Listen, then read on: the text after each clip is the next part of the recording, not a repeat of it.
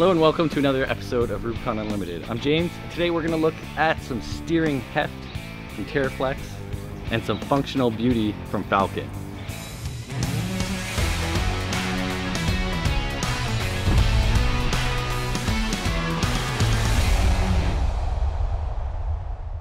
Okay, before we get into this video, go down below and hit that subscribe button. I'd appreciate it. Okay, let's get into this video. Okay, before we get into these awesome steering components, I feel like I owe you guys a little bit of an update on the suspension that I installed. If you've been following along, you know that I installed the Teraflex ST3 Lift Kit, and this is like a full encompassing lift kit.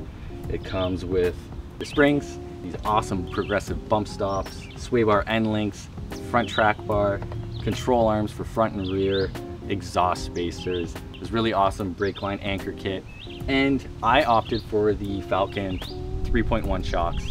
You can get the kit with the 3.3s or the 2.1s. But you guys were asking me, how does it feel? Now I'm gonna compare it to my really old, tired 6-year-old stock lift kit, because that's what I had before. And this thing is night and day. It is so much firmer on road. At high speeds, it's super composed and confidence inspiring on road. So, you know, you're doing cornering, the Jeep's not flopping around anymore, and I have a rooftop tent, so that was appreciated.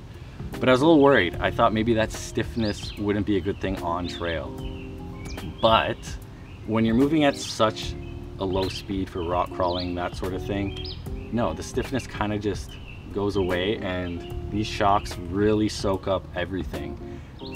With the 3-inch kit, this thing flexes like a beast. It was, again, confidence inspiring. I didn't really bypass any obstacles. I just went for it, and the Jeep held up. It did really well. I did have one bit of a trail fix, and because I was doing all these obstacles I normally wouldn't, I came across a little weak point in this Jeep kind of layout, and I'm gonna show you that right now. And that's really what inspired me to get these suspension components, and it's gonna really round out the whole lift setup. It's gonna, you know, provide beefier parts from Teraflex again, and again Falcon. So that'll be the steering stabilizer that we're gonna install. So let's go to the front of the Jeep so I can tell you about this trail fix I had to do.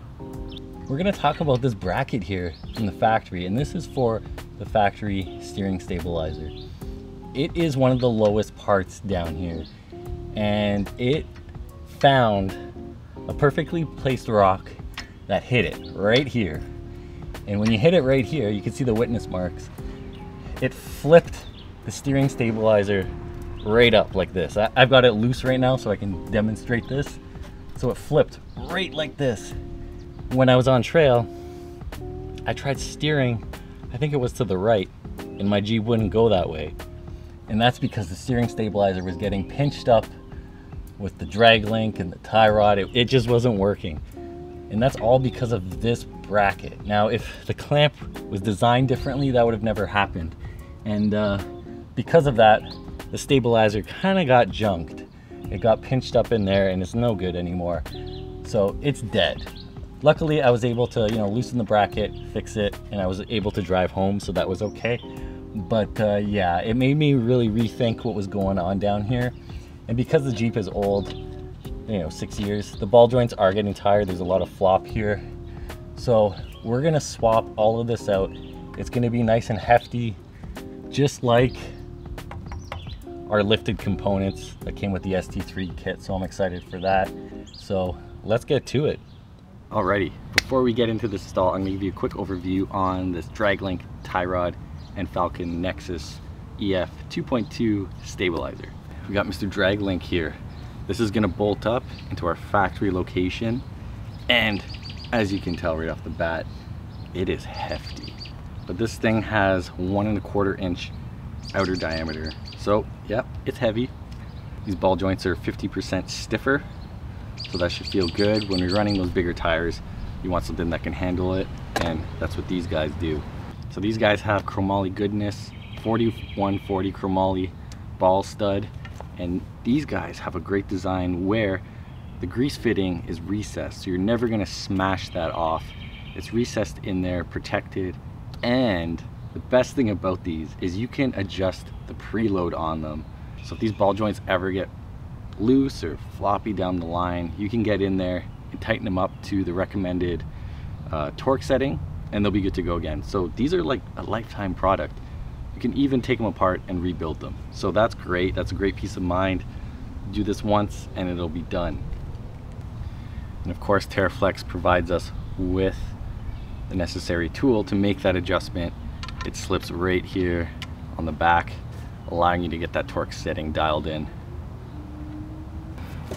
So this really mega tie rod here, look at the ends on this thing. Oh boy. So this is 1 5/8 outer diameter. It is so big. Again, this is 4140 chromoly, and it's 200% stronger than the factory piece that we're replacing. So that's good peace of mind on the trail. If this thing ever gets whacked, you know it's gonna hold up. Again, this heft on the end, we got our nice ball joints, chromoly, greasable, and we can always adjust the preload tension on here. Also is set up so that it minimizes the tie rod roll. So you know, when you grab that tie rod, you can normally twist it. Sometimes when it's really loose, it'll just clunk on its own on the road. This is limited to 14 degrees, so a lot less of that roll is gonna happen. In my case, I am also installing the Nexus steering stabilizer, but if you're gonna use your factory one, the kit also comes with the clamp for that. So you'll be able to still use the factory steering stabilizer if you really want to, but we're gonna swap it out. And because we're swapping it out, I made sure to order this Nexus steering stabilizer with the clamp that'll fit this HD tie rod. Okay, speaking of steering stabilizer, here it is. The Falcon Nexus EF 2.2 steering stabilizer. And this one is adjustable. So we have the ability to swap from firm to medium to soft. And each of those settings kind of have a specific use. So medium's like your day-to-day. That's like your stock kind of drive, you know, city driving kind of thing. Switch it over to firm when you're doing more straight line kind of things. Less steering, so I would say that's more of like a highway drive. It really stiffens things up on the road. And then lastly, we have soft. And that's gonna be a trail setting. That'll allow your wheels to kind of do their thing on the trail and give you the most comfort. Okay, enough talk. Let's get these things installed.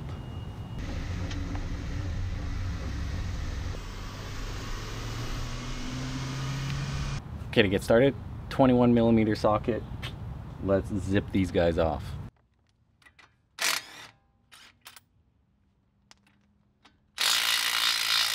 Okay, once you get the nut off, put it back on, and just by like one thread or two. And this is just a safety aspect, so when you release the tie rod and drag link, it's not gonna come flying down and hit you in the foot or something. So yeah, go ahead and stick it back on, and then we'll remove these things. Because these ball joints have a taper fit, you can't just bash it from the top. What you wanna do is actually hit it from the side. And then it falls loose. Next up, we got the drag link here on the pitman arm. It's a little tricky to get to, but it's also a 21mm. My boot is looking pretty bad, pretty worn out, and I'm not reusing this thing, so I'm not gonna do it any favors. I'm just gonna ream it out with this pickle fork. Next up, I'm gonna remove the steering stabilizer with an 18mm socket.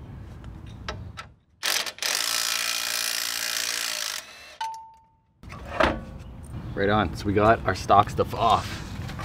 And look how flimsy that is. Let's compare the two.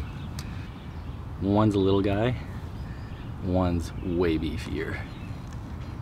Yeah, what would you rather run? Be honest, right? So this guy's going in, this guy's going to the junkyard, and look how much play the ball joint has. Completely wasted.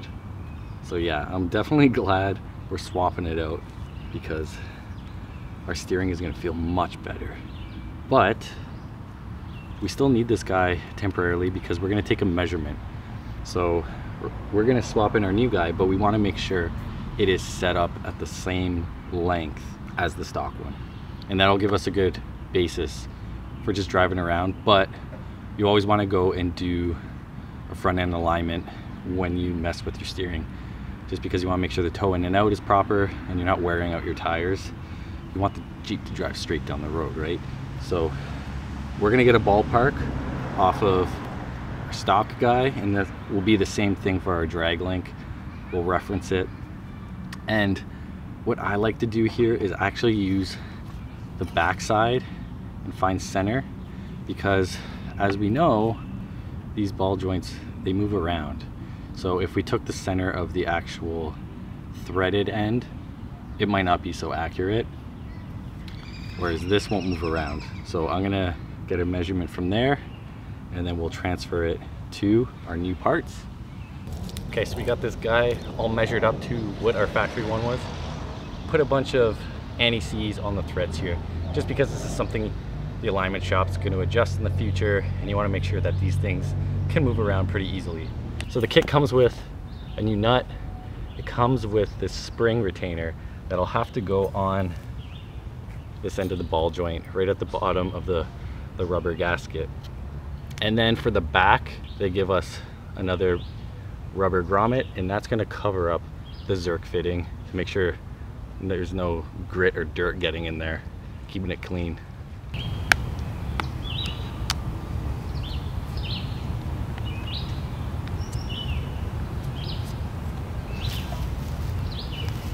Now with the spring retainers on all the boots, we can go ahead and mount up our drag link and track bar to the factory locations and torque down those new nuts to 63 foot-pounds.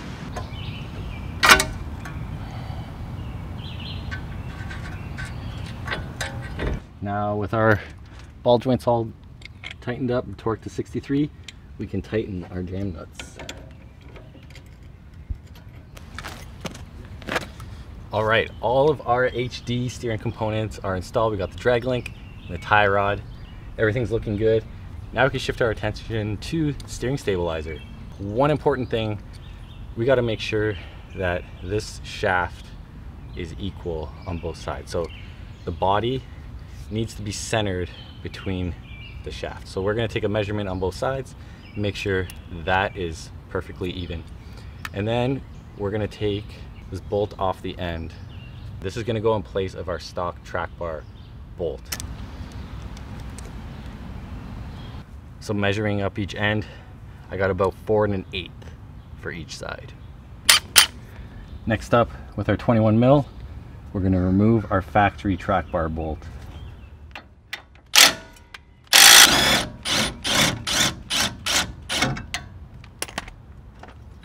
Make sure to keep your flag nut. This is going to be used with our new bolt. So this came with the stabilizer.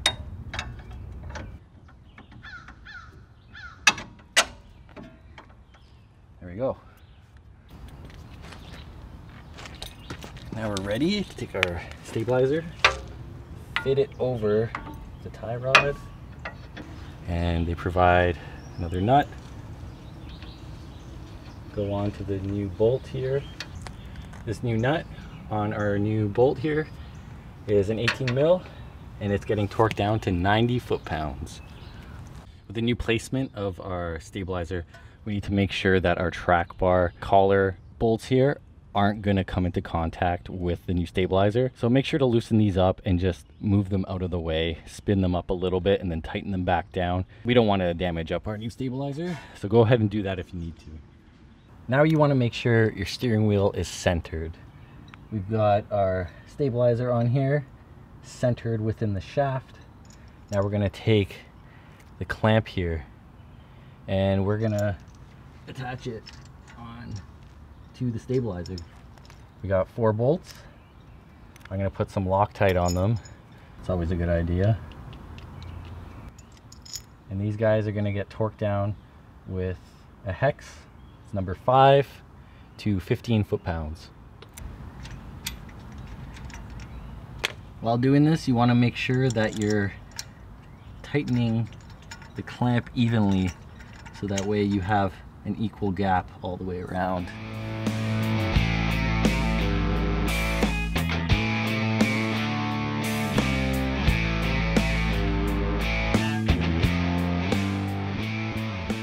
All right, that's it. We did it. We installed the 3 products. We've got the HD drag link and Chromoly tie rod from Teraflex and the Falcon Nexus EF 2.2 steering stabilizer. Super simple install, and the Jeep is feeling great. You're gonna wanna go in there and make sure that all the ball joints are torqued down to their spec. So that would be 90 inch-pounds. So make sure you have a torque wrench that goes down to that low setting of inch-pounds. So 90 inch-pounds is what they require. And don't forget to grease all those Zerk fittings with a high-performance grease. Right off the bat, the Jeep already feels way stiffer, way firmer. Replacing all those tired ball joints has really stiffened things up, and it feels really good. If you're someone that's driving with larger tires, like most Jeepers, you're gonna wanna look at a steering stabilizer like this.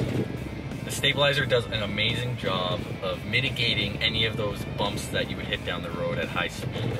So it prevents those heavy tires from taking over and kind of creating bump steer. On the highway, you know, those expansion gaps on the bridges, you just kind of float over them. Dirt roads, super amazing. The Jeep flies down them, feels really smooth. And I find that for my setup, because I have 35s and they're actually a little bit smaller than that, the soft setting seems to be perfect for me. If I go any firmer, I'm really trying to fight the steering wheel because I don't have that rolling mass like someone with, you know, a 37 or a 40. And that's why we've got this adjustment dial on the steering stabilizer. So if you're running a bigger tire, you probably want to boost up the firmness to help mitigate any kind of bump steer. And again, when you're off-road or in different driving conditions, you can really fine-tune your personal preference of what feels right for you.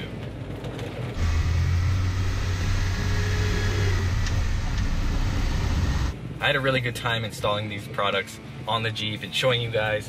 If you haven't already, please consider subscribing. Go below, hit the subscribe button. And if this video was helpful for you, please hit the like button, because YouTube will then recommend this video to other people, and that's really helpful for me.